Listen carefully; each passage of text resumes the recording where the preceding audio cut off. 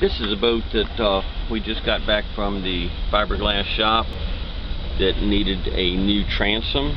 So we're going to do two things with this. One, we're just going to show off the workmanship of a new transom and motor mounts. And secondly, while we have the motor out, I thought this would be a really good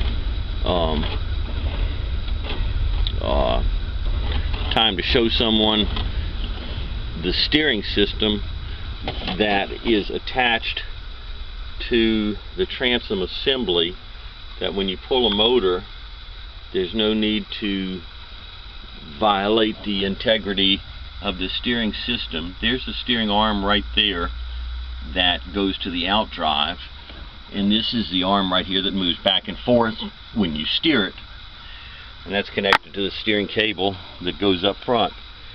So when you pull the motor out of a boat, there's no need to even change anything on the steering system. He made note that when we put his motor back in, that the steering wheel wasn't in the same place.